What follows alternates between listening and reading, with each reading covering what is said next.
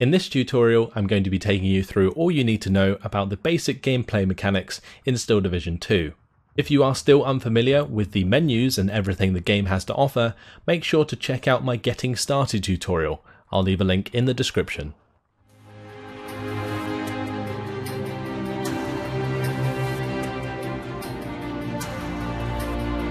Welcome to Steel Division 2.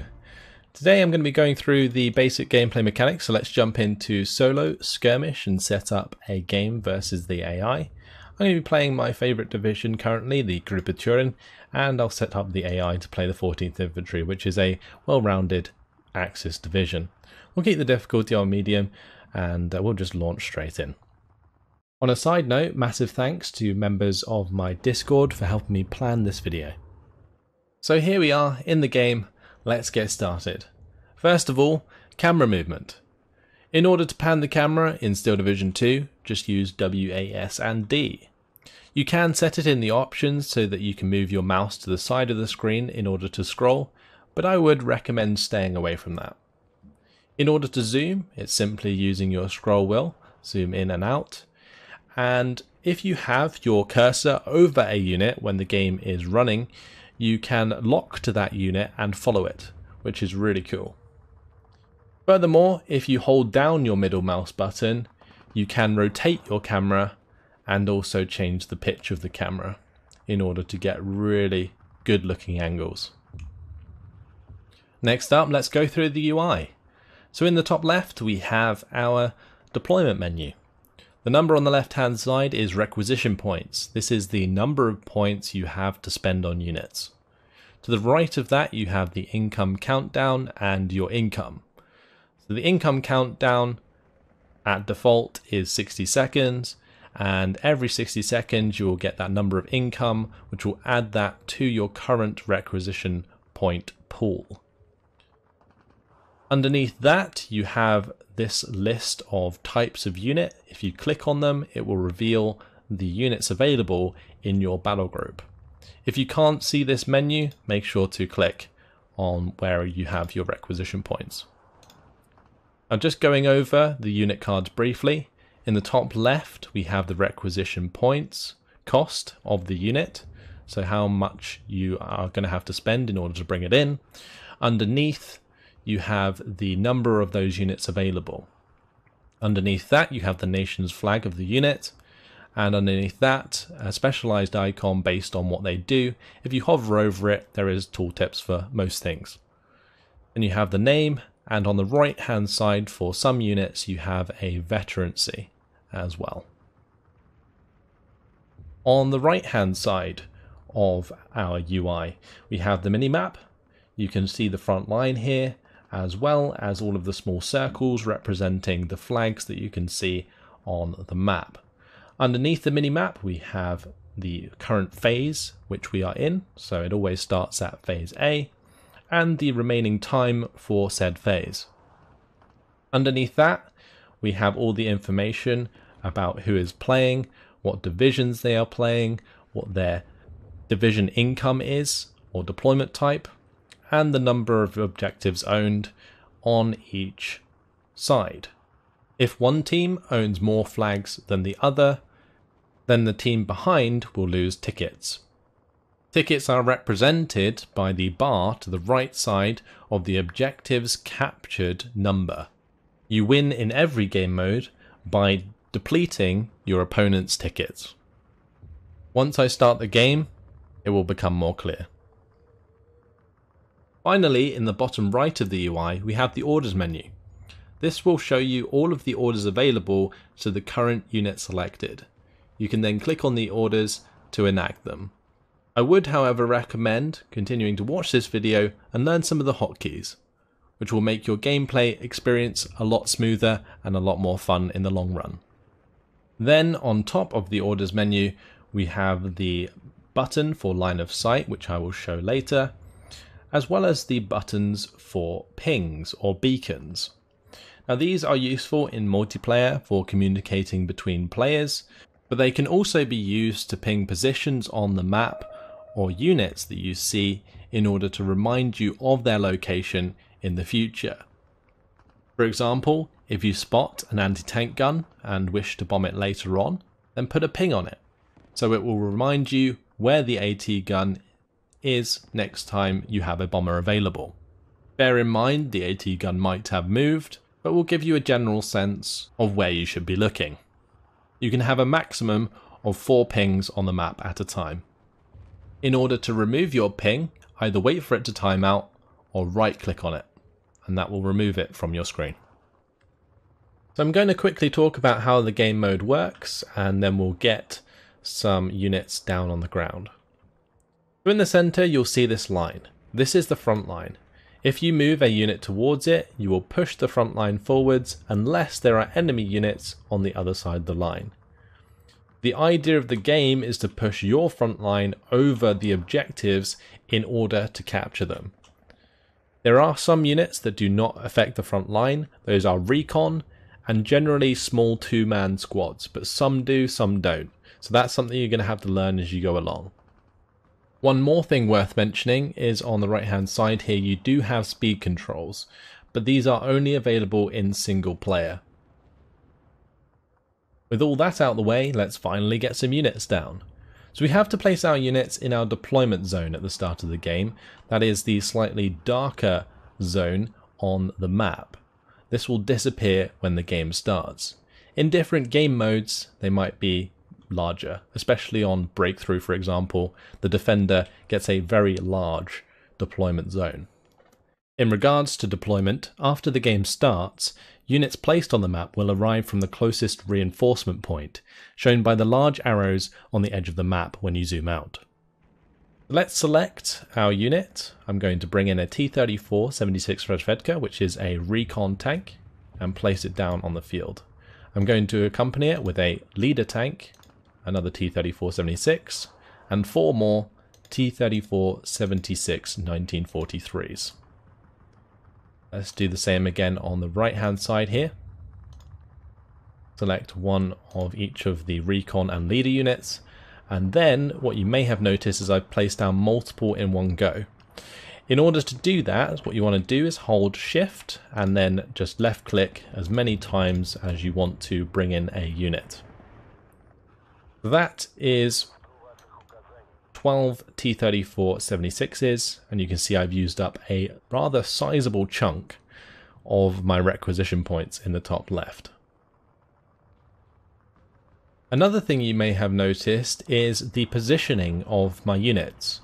I've placed all of my units on a road. Now this is because every unit in Steel Division has an on-road and off-road speed. Their on-road is almost always faster than their off-road speed. And at the start of the game, you're going to be rushing to put influence on the front line in the center here. And in order to be the fastest at doing so, you're going to have to use roads. So I went ahead and added a few more units on the field. I added 2 more anti-tank guns and an infantry squad to both of these columns. Now how do we give orders to our units? Well, what you want to do is left click on the unit you want to give an order to, and then you select one of the orders from the bottom right, or you can simply right click to give a move order. Now in order to show the order of the unit you currently have selected, hold shift. You can also do this if you have multiple units selected and have also given them orders. Just see all of the orders that are currently ongoing.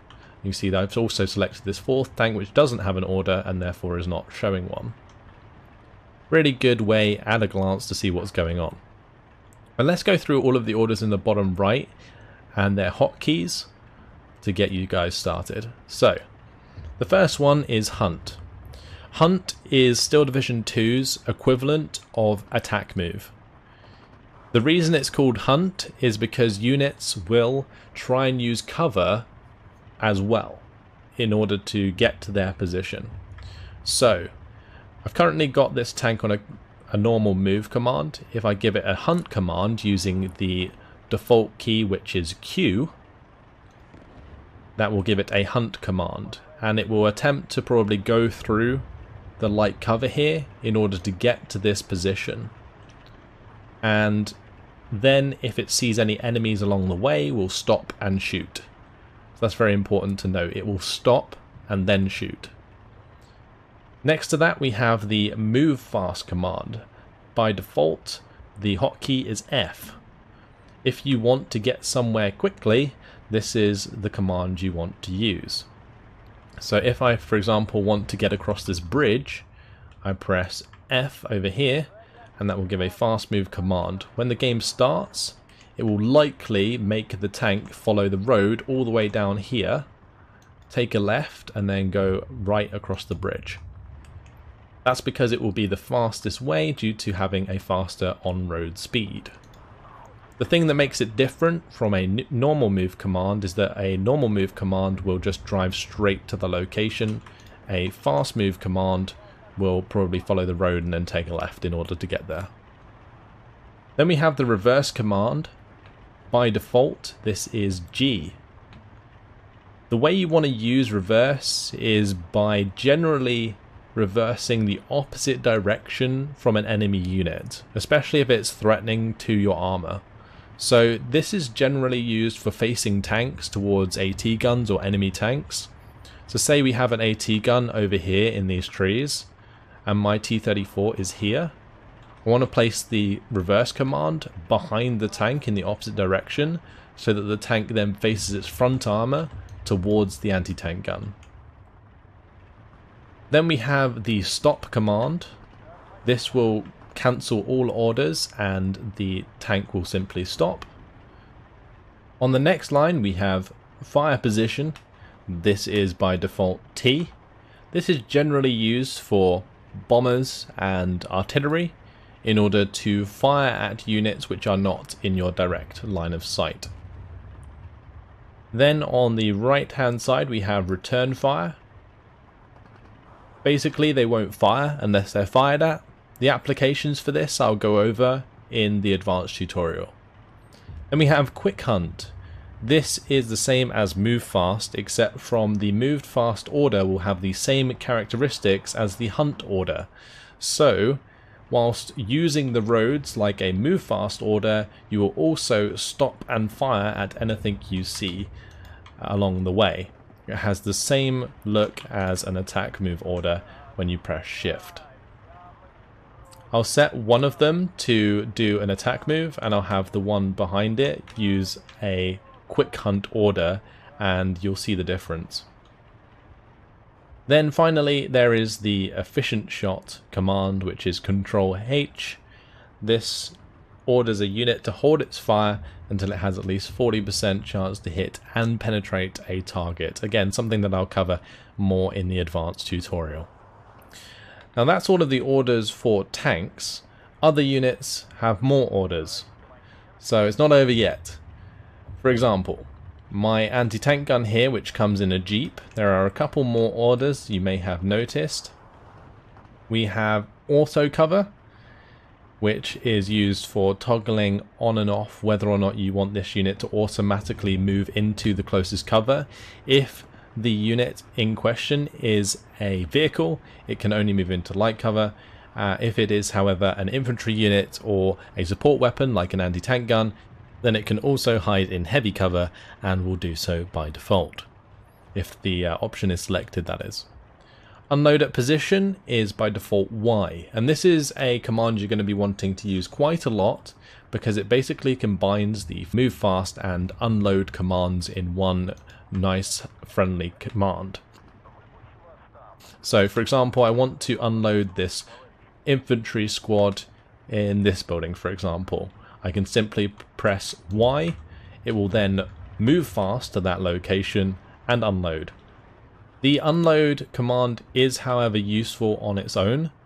So for example, if you are using a unload at position command all the way up here, but you start getting fired on and want to unload early, selecting the unit and pressing U will unload the unit immediately, which is very, very useful. It will just stop and unload straight away.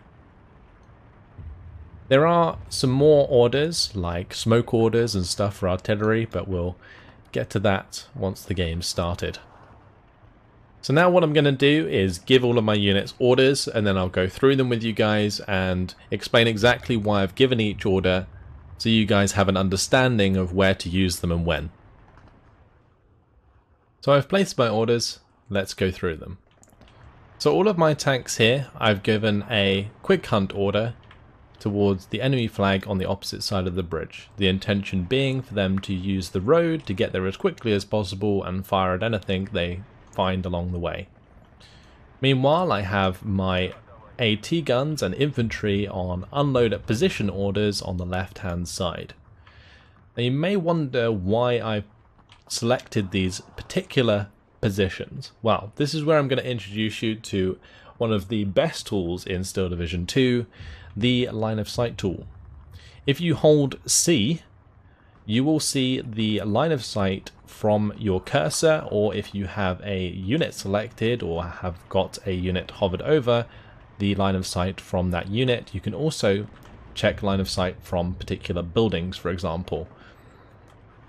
Now this is great for determining the best place to put things like AT guns, infantry, and all that jazz. So over on this left hand side, I've placed an AT gun here because it has an ideal line of sight against units coming up this hill across the bridge. So any enemy vehicles that try and make a run up this road will get shot. As you can see, the line of sight covers that road. All of the area in red cannot be seen. Then I've placed an infantry unit in here. Again, a nice building because it cannot be seen too far over this area, so it can't be suppressed from any units over here, but can still provide fire onto this road and the area nearby.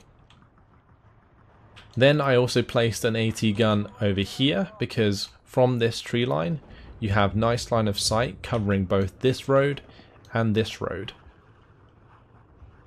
Over on the right hand side we have a couple more AT guns that I placed in unloaded position orders with the infantry, and again it's all to do with line of sight. So this one able to cover the ridge of the hill there as well as this road from that position. And then I've also got one that's going to be going up the hill here, placing itself in the light cover in order to cover this road. So it's very important to use the line of sight tool to determine the best places to put your units. It may take quite a bit of getting used to, and there are a lot of maps to learn, so bear that in mind. But I'll do my best to help you guys out with that as I go along in my gameplay videos and all that kind of stuff. One more thing before we start the game, I just wanted to go over different terrain types. So here for example you can see heavy forest, and this gives us a green cursor if we mouse over it. What that means is heavy cover. If for example we hover our mouse over these light forests, then it gives us sort of light cover, and that gives us less of a defensive bonus than heavy cover. Also, heavy cover conceals units better than light cover. Furthermore, vehicles cannot move into heavy cover but can move into light cover. Buildings act as heavy cover, and there are also swamps and impassable terrain, but I'm not sure if we have any swamps on this map. But for example, the river is impassable, however there will be areas where infantry can cross and ford the river, but vehicles cannot unless they have the amphibious trait. That includes support weapons actually as well. But swamps are a good example of where infantry can go, but vehicles cannot. Every map has a number of these features that you should probably look out for before you start the game. Hills in particular are very important to take care of, because for example from this position our enemy can fire 2,000 meters towards our objective. So if a tiger were to turn up on top of this hill, we'd be in a pretty bad position at a distance. Time to start the battle. I'm going to go ahead and put the battle to half speed for the time being so I can show you guys how the orders have adapted to what we've given. So the unload at position orders, you can see, are following the road as fast as they can to the location, and then they'll unload. We have the quick hunt command that is following the road up and to the left and then to the right, as I suggested it would. And then we have this one tank using a hunt order, and you can see he's moving considerably slower than the rest of the T-34-76 is, and attempting to move through cover in order to get to his position. If I change this order to a Control F quick hunt order, he will then jump onto the road and join his fellow comrades in the charge towards glory. Let's speed things back up again, see if we can find ourselves some enemies. Now, as our units move towards this front line, you can see that we've put influence onto the front line, and as our front line goes over a flag, we'll capture that flag. Some infantry have arrived. I'm going to use a unload at position command. Let's do that. Next to this AT gun so that we can defend it. Meanwhile, in the center, a unit has come all the way through, and on the left hand side they've already pushed a unit across, and that's because they're using a lot of units in very fast vehicles. So for example, we have these half tracks, and half tracks are great because they're armored and therefore are immune to light arms fire, but because they are a half-track, they're much slower on road than, say, a Jeep is, and they've used Jeeps to get infantry right up close and personal from the start. What I'm going to do here is just press U in order to unload my Strelki DP here and engage the Grenadier DP on the right-hand side. You can see all of my tanks currently trying to complete their quick hunt orders, but are stopping to fire as this Kubel MG goes past. But this gives me a good example of how you can engage enemy units. If you simply left click on the unit you have and right click on the enemy unit, they will engage. Now this is a good ranged engagement for my Strelki DP. We have 2 machine guns and 9 SVTs. Perfect for the medium range engagement. The Stosstroop with MP44s here are decent, but they're completely outmanned. I'm going to try and take them out. And in order to leave this location and move over to the other side of the map, because you can see there is plenty going on here, I'm going to give a hunt command. So that guy will move over here. I'm then going to give him a command to move up to this position. If you hold shift, you can queue orders. That means that he will run over here, find the Stosstroop that are here, and attack them on sight, and then move up to this location and help us protect the bridge.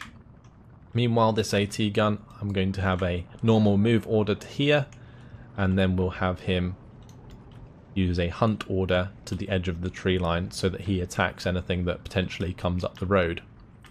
Meanwhile, we have bumped into a lot of tanks in the center. I've charged my T-34s forwards, and you can see they're already under fire. My T-34-76 1943 here has taken a transmission damage. What that is a critical hit, and each critical has their own effect. I won't go through all of them in this tutorial, but I'll cover any that do pop up.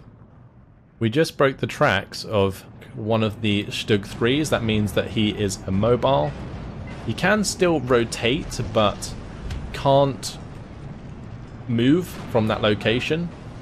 If transmission is destroyed, that means they cannot rotate. So there is a different critical for each. Now if we select our tank here and hover over the enemy tank, you can see that it does show us the distance to the target, the hit percentage, and the penetration chance. In this case, 71% chance to hit and 64% chance to penetrate. With AP rounds on tanks, generally the closer you are, the higher chance you have to penetrate. Also, for all units, the closer you are, the more accurate you will be. This unit has a loader wound and also a crew killed. The loader wounded is permanent and basically means that the tank will not load as quickly, and the crew killed means that basically the tank cannot be used anymore. So the loader got wounded and then the tank got crew killed, so there's no crew there. In order to fix that up, we're going to have to use supply. So if we click on the support tab here, you can see that I have this supply vehicle, a supply truck. If I bring the supply truck up next to the tanks that have critical damage, I can fix them. But more on that later when it arrives. So I'm going to select a couple of mortars in the artillery tab, and I'll also bring in some planes. So I've got some IL-2s, which are recon IL-2s, and I've got 2 mortars here, which I'm just going to unload straight away. So with artillery, generally you can right click and that will aim and fire as normal, but you can also use fire position in order to choose exactly where you want to put the mortar barrage, and this is great for predicting where a unit is going to go or attacking concealed units. So for example, this one's going to fire behind where the unit was when I gave the order, whereas this one I've given a fire position order, and if that unit had continued running forwards, then we would be hitting the mark. And they will fire a number of rounds, in this case 5. It varies based on the caliber of the unit, and those rounds will come down like so and help pin those units. Now you may have noticed this bar on top of units, and these guys are currently pinned down. So this red bar at the top is present for all units. So for example, my T-34-76 here has the bar at the top. This shows how stressed the unit is.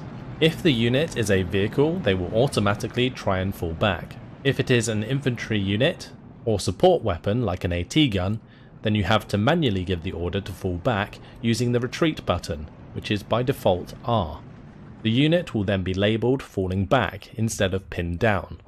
Units will move very slowly while pinned down and cannot fire.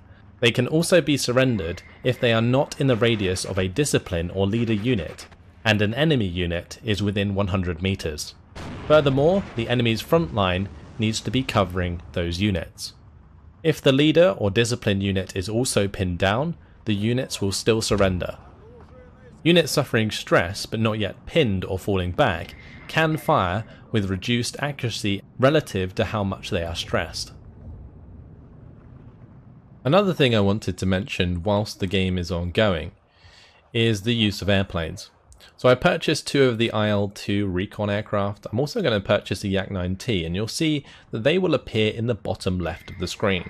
In order to bring them in, simply left click on them and right click where you would like them to come in on the map. If you would like to specifically attack a unit, simply right click on the unit. So for example, in this case, we're going to strafe the Avtrala unit, and my IL-2 will fly into position and attack that. We're still on half speed, by the way. If you want to cover the skies with a fighter, you can simply do so by having it fly about, and if any enemy aircraft come nearby, it will try and shoot it down. There is also another way you can use aircraft, and that is with the fire position command. So, for example, this IG-33 here, we'll pretend we've seen it and now it's hidden. I can then change to the fire position command with my PE3 BIS here, and my plane will now come in and attack that, regardless of whether or not the unit is currently visible. If my plane had bombs or rockets, it would fire it at the position of my cursor. So I can completely fire off the mark. I could tell it to just fire at a random position on the floor. So for example, it's going to line up exactly where I told it to, and it's just going to fire at that position, even though there's nothing there. However, if you actually want it to fire at a unit, you can right click on the unit and it's going to strafe that building because there was an infantry unit there. My supply has arrived, and when your supply is actually fixing stuff, it will come up with the blue spanner nearby. So after a little while, this T-34-76 Comroti will have its crew replenished and will be ready to go again. This transmission damaged T-34-76 is not being fixed up because it is currently in combat. Supply trucks will fix and resupply ammunition of anything in range as long as they are not falling back themselves. Supply is especially useful for resupplying artillery. Going back to artillery, I've shown you guys fire position with the T command, like so. You also have the B command. This is smoke. Smoke is really useful for blocking line of sight. So currently we can see this area fine. However, if I put down some smoke with this mortar, you will see that the line of sight changes. I'm just going to speed it up.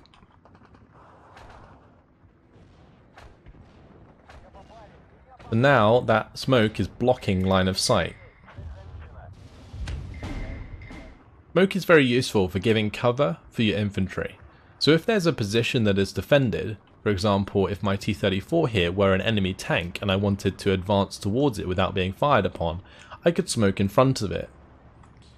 And then the T-34-76 would not be able to shoot at me. The other way you can do it is smoke the path in which your infantry are going to move. That way, if the tank moves forwards, your infantry will still be under smoke cover. Whereas if you smoke just in front of the tank, it can obviously just drive forwards through the smoke. So generally, if you would smoke closer to the enemy unit if it's immobile, whereas if the enemy units are more mobile, like tanks, then you would smoke your own units or the path you wish to take with your own units. Now, a little bit of a bonus tip here is if you want to smoke the path all the way to these buildings, you can actually queue the smoke command and it will use all of its smoke rounds. It will fire 5 at each. Same goes for HE. So you can basically queue multiple smoke and HE fire support commands. Another useful tip for using artillery is to group them. You can group any unit in Steel Division 2 using the control key plus 1, 2, all the way up to 9. So for example, if I want to add this mortar to group 1, I press control and 1 and that will be assigned to group 1. If I then select this mortar and do control and 2, that will be added to group 2. If I wish to select each group, I can press 1 and 2 respectively, and that will select those mortars like so without me having to click on them. Now this can be really useful, for example, if I put both of the mortars into the same group by putting them both in group 1, if I move to the front and I select my T-34, how am I supposed to select my mortars to get really fast fire support? Well, I can just press 1 if they're in a group, and then I can press T to bring in the fire support, just like that. And you can see that I've selected the mortars that are all the way at the back of the map, but can already bring in plenty of fire support nice and quickly. That's definitely something well worth knowing. And one thing I haven't mentioned yet are leaders. Leaders, they provide an extra veterancy to units around them. So in this case, this T-34-76 Comroti gives its extra veterancy to these 3 tanks. So these would initially, if they're outside of the ring, have no veterancy. Leaders also prevent units from surrendering. Leaders can be identified by the star to the top left of their icon, or the bottom left of the unit card. You can see the star disappears when they move outside the circle. Now, leader units cannot buff other leader units, but there is a way to make leader units more effective, and that is by bringing in a commander. So you can see here I have a commander unit coming in, the combat. And what that will do when they are in range of other leaders is give the leaders a bonus buff. Right, let's unload him where he is. And if I select my leader now, you'll see this line, which is currently dotted. And then there's a line here, all the way to the commander. That is the command range. If I move my T-34 into range of my commander, alongside a T-34, you'll see that this leader tank now gives 2-star veterancy. So, the T-34-76 will not become 2-star, but you'll see that the T-34-76 and this T-34-76 will both gain now 2-star veterancy instead of 1. That is the benefit of having a commander, but they have to be in range. The initial range to a leader unit is 1,500 meters. So that's how far it has to be. You can see roughly if I use the line of sight tool, that's how far the range is. You can extend the range further by chaining command. So here is an example of the leaders connecting to each other. We have one of my leaders within the 1,500 meter range of the commander, and then from that position you can move 1,000 meters from the connected leader and extend the command range. And each leader that is connected to this command will gain the same benefit, which is the 2-star veterancy for surrounding units and reduced suppression. If I move outside of the 1,000 meters, then we will lose that effect, as you can see. And it will show us by the dotted line and how far we need to be in order to get that bonus. You can create entire webs of these from one position if you're smart with the placement of your leader units.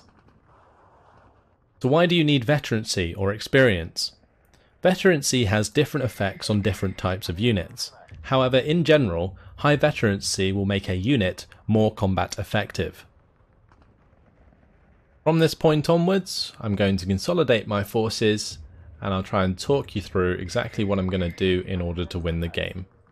So, we have 1,155 requisition points to spend. This is a lot. This is what we call floating points. Generally, you should use up most of your points every minute you have them come in. Now, I have put myself in a pretty tough position because my division is designed to win the game early on. Because otherwise my T-34s will bump into things like this Tiger E, for example, and be put in a very bad position. However, what I can do is overwhelm these larger pieces of armor. I can also bring in a lot of infantry that will be very difficult for the AI to dislodge. So here I'm going to make use of the reverse command. You can see the Tiger was shooting at me, but I'm going to reverse away from it so I show my front armor as I retreat. Alright, meanwhile, I'm going to bring in some infantry. I'm holding shift and left clicking when bringing those in, and we're going to just take control of the close range engagements. Another thing that's cropped up here is these two units are currently behind the front line, and you're probably wondering how that happened. Well, if units manage to get all the way around your units, you will get surrounded, and now these guys will take extra suppression if they get attacked. Right, so the plan here is just to attack move across where that Tiger is and take that out. We also need to clean up a lot of this infantry. I'm going to give fast move orders for these guys. Actually, we could probably just go unload at position commands near these trees. They will unload and then automatically try and run into the heavy cover because they have auto cover on.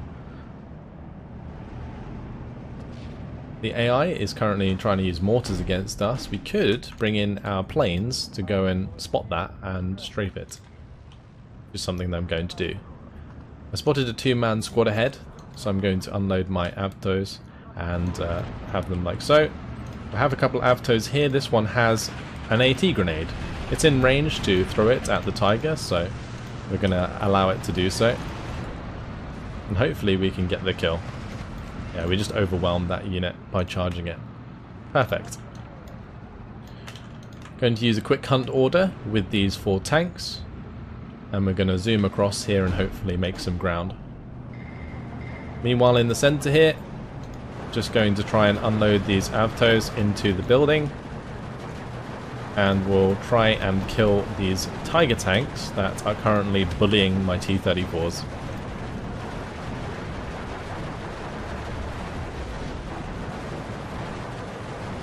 There we go, we got into range with an AT grenade, we managed to kill it. That's good. Just got to do the same for that Tiger, and then we can spread out with hunt commands to go and hunt down the enemy units. We're going to spread out, select all the individual units,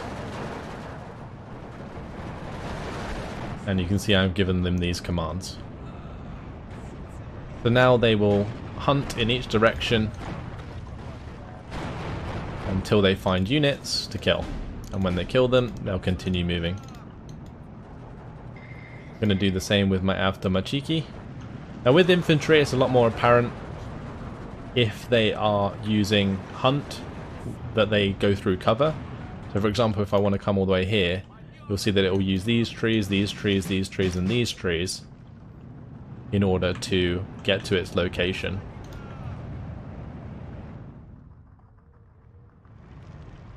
We have bumped into a Pack 40. Right, we can get across the river here. You can see there's a couple positions where we can ford the river. And our troops will run to those positions and then hold their weapons above their head as they move across. Really cool animation. There we go.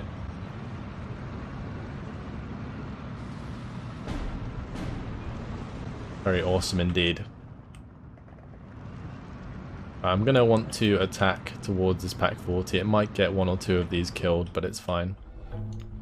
Let's have my IL-2 come and attack that. I'm also going to have my plane come in off the edge of the map, and we will strafe the location where I previously saw that Pack 40s.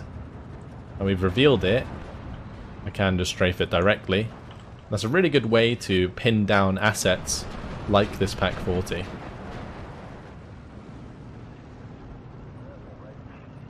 He did manage to bail out and gun jam some of my vehicles here. Bailed out is similar to crew killed, just quite simply the crew ran away and therefore the tank is abandoned. And gun jam, the tank can still move but it cannot fire anymore.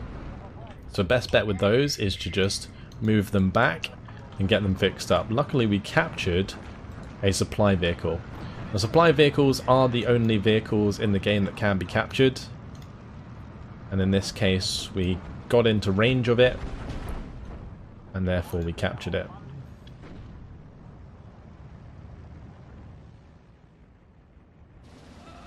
We currently have 15 objectives.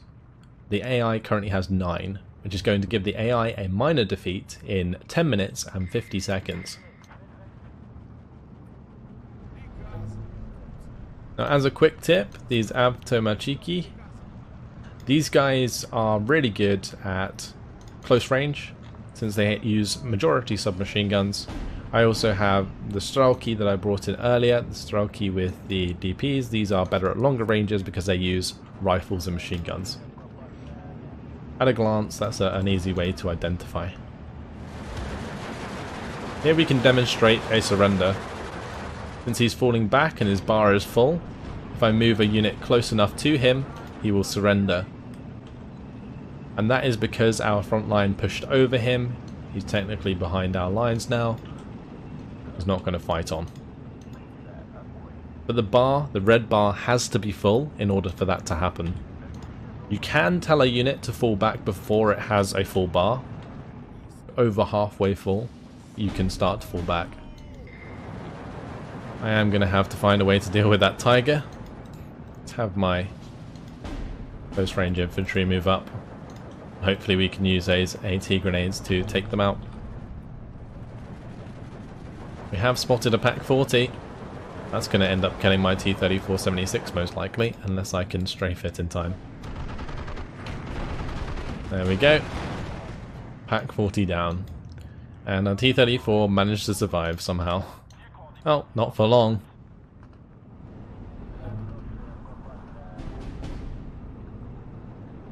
Now I thought I'd take this time to mention a little bit about combined arms.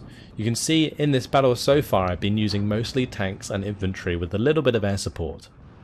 In most games you're going to be wanting to use all types of units, especially in multiplayer. Make sure to check out my multiplayer gameplay videos to see this in action. And the reason I like this division so much is it's very stereotypical Soviet, in a sense that you do just throw units at the enemy in order to make ground, regardless of the amount of losses you take. So in this game we have taken quite a lot of losses, but we hold the ground that we want to, and that's the main thing. You win the game by holding the ground, not by having a good kill-death ratio. And Grupa Turin, is one of the best for that. Another thing to mention is ammo count. At the bottom of the screen you can see a unit's reloading, the top of their icon also showing the same thing. Underneath their reloading bar you can see the number of shells they have, either AP or HE shells in this case. As they fire any gun, units will use up ammunition. When they run out of ammunition, they need to be resupplied by a supply truck. Every unit in the game uses ammunition of some sort. Planes are reloaded off the map and do not require any supply. Let's try and kill this tiger by getting close with the Automatiki.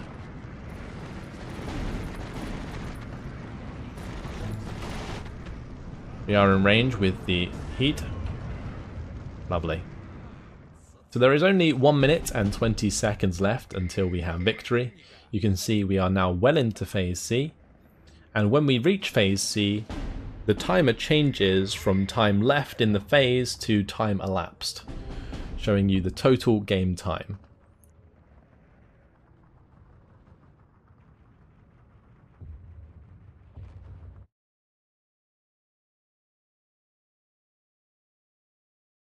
And there you have it, we've won the game after 30 minutes and 27 seconds, holding 18 of the objectives at the end of the game. If we jump into the team statistics, we can see the kills and losses. You also have chronology, which shows you the order in which all units died across the game. You've got your kills, so you can see which units did the best in the game, and it's really good to see sometimes some of the MVPs of your battles. There's also losses, so you can see what really did the most damage to your units. And in this case, this Pack 40 killed off 5 of my T-34-76s. This would be due to either lack of recon or lack of infantry support for my tanks. But that balance is something that you'll definitely learn as you play the game more. Anyway, that's it from me. Hopefully you guys are happy now to jump into a game and give it a go yourselves. Let me know how you get on in the comments, and if you have any further questions, make sure to leave them there as well. I'm sure people will be more than happy to help you out on the Discords that are available. There is my own, there is the official Steel Division 2 Discord, and there is also the Steel Division League Discord. I'll leave all the links to those in the description. Furthermore, if you want the codes to the battle groups you saw today, make sure to check out the Google Doc that will be linked below. The next tutorial will be understanding the armory, so make sure to check that out. And then we'll be moving on to advanced gameplay mechanics, as well as how to make your own battle group. Until then, hopefully you guys have enjoyed it, hopefully this has been useful. Thanks for watching, and I'll see you in the next video. Goodbye.